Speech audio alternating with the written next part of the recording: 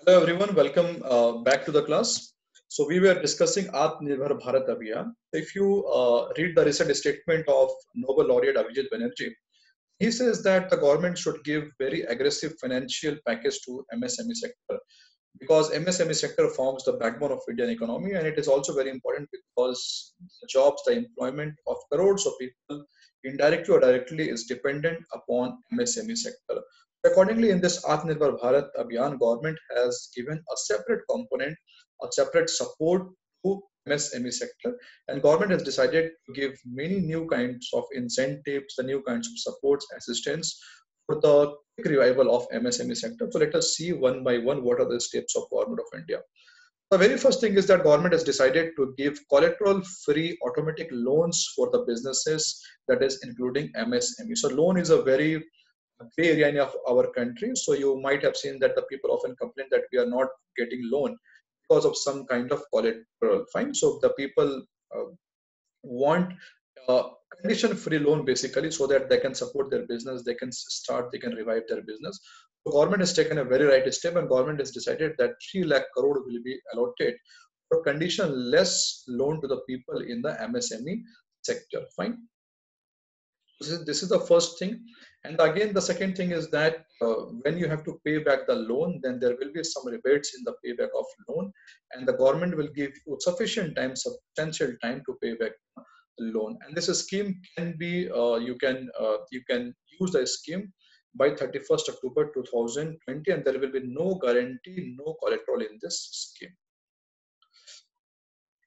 Again, there will be, the government has decided to give debt for the stressed MSME. So what is the stressed MSME? So the stressed MSME are those sectors in which we have sufficient amount of non-performing assets, or we have loans from the market, or basically the business is in such condition that there is very less scope of revival of that business. So to give a support to the stressed MSME, government will allot 20,000 crore as a separate fund to deal with the debt, to deal with the NPS. And also, this is only important in this part. Then the government has decided for equity infusion. What is equity infusion? So by equity infusion, any entity, company, they can basically exploit the market by the use of share market, stock exchange, and all. The government has decided to raise the fund of 50,000 crore from this equity market. Fine. And there will be a corpus of 10,000 crore rupees, that is fund of funds to support the MSME sector from equity capital base. This is important here. And also the government will increase this MSME sector to get listed in the stock exchange so that they can exploit, they can tap the market. This is again very important definition of MSME. So many sectors are there in our country. Say that we are not getting the facilities of the government, the support of the government, because we do not qualify the definition of MSME. The government has clearly defined MSME in a very different parameter. So now the government has taken the annual turnover into picture to define MSME. Now, why annual turnover is important rather than investment? Because say you will start a company and say you have invested 50 crore rupees in that company, but the annual turnover is not so encouraging. So you will not qualify the definition of MSME because your investment is more, but your actual business depends on the turnover. So government has revised the definition, and as per the new definition, government will define a component of MSME into micro, small, or medium, depending on the turnover rather than the investment. So this is the earlier definition. So micro, small, and medium depending on investment. So investment 25 lakhs, then 5 crore, then 10 crore, and then there was division among service sector and manufacturing sector. So as per this revised MSME classification, the investment will be taken into picture, but apart from the investment, turnover is also very, very important. So by this combination of investment and turnover, we will see many sectors that will qualify the definition of MSME. They can avail the new incentive supports and assistance of the government of India.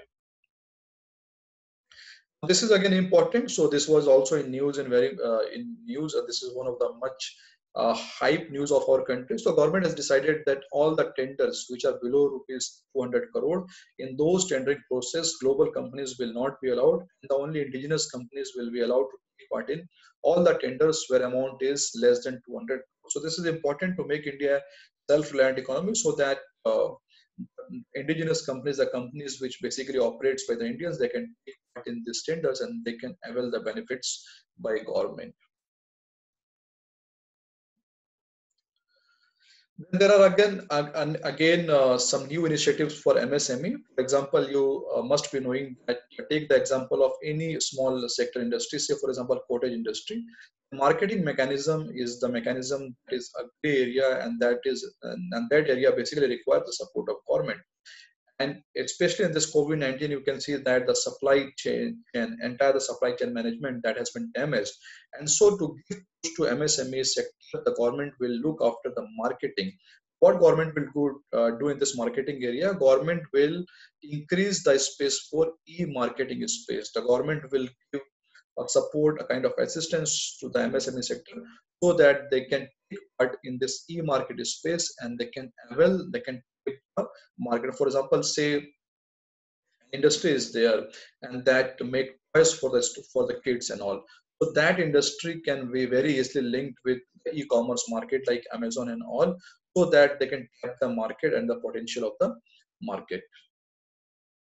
Apart from this, as I explained you earlier also, government in this Aatm Abhiyan will give support to the workers who are employed in the MSME sector by various mechanisms.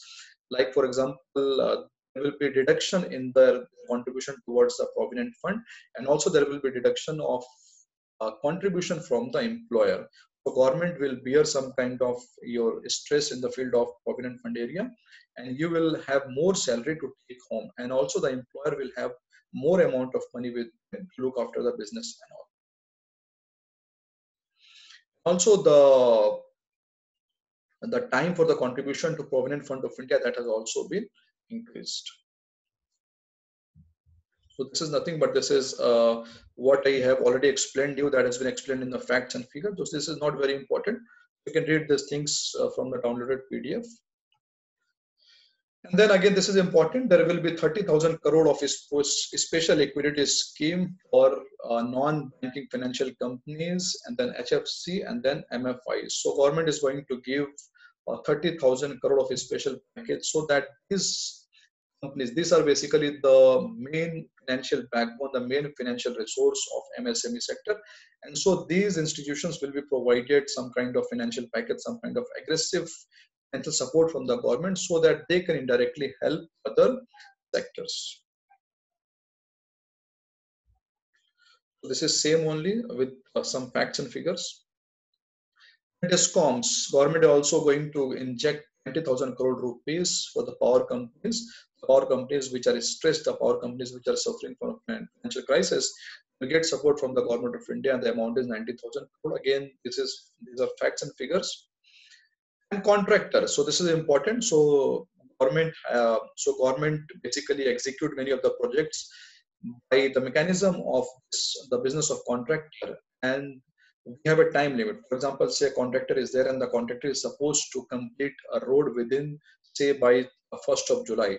The government is going to give some rebate to the contractors in the form of extension of time. So obviously workers are not there.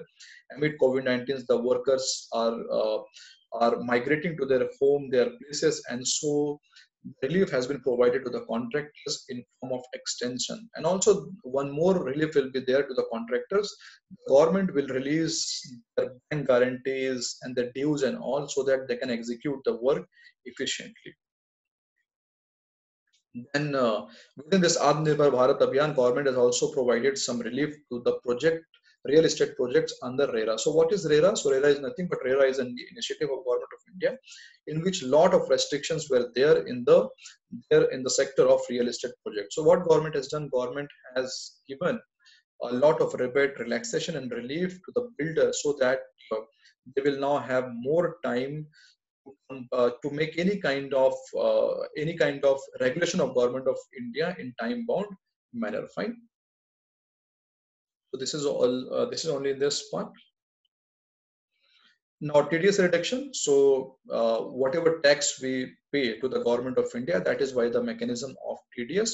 So this is again a very important news, because government is going to give some kind of relief in this TDS mechanism, and government will basically reduce TDS amount by 25% in the existing rate. For example, if you are paying the TDS amount of 100 rupees, you'll have to pay 75 rupees. So that is a big relief, especially the people in the lower middle class. And a separate amount of 50,000 crore has been kept for this rebate in this TDS mechanism.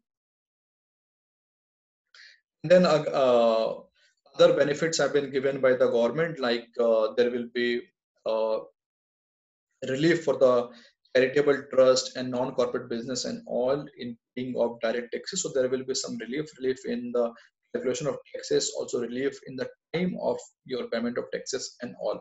For example, date of all the income tax returns. So we need to file our income tax return ITR. The date has been increased to 30th November 2020. So that's a good news. And date of assessment, the date of assessment is also going to increase, so that it can provide some relief to the corporate sector, to the people who are paying huge direct taxes. Now, Vivad Se Vishwas scheme. What is Vivad Se Vishwas scheme? So Vivad Se Vishwas scheme is a kind of amnesty scheme in which the corporate sector, the companies, they are given some kind of extension so that they can solve all the tax disputes by amicable mechanism, rather than going for any kind of courts or arbitration and all. So that's all up to now. Hope the government will come with the more kind of clarification in this Aatmnirbhar Bharat Abhiyan. Depending on the clarification, depending on the new phases of this initiative, I will make some more videos to you. Thank you, everyone. Thank you for joining.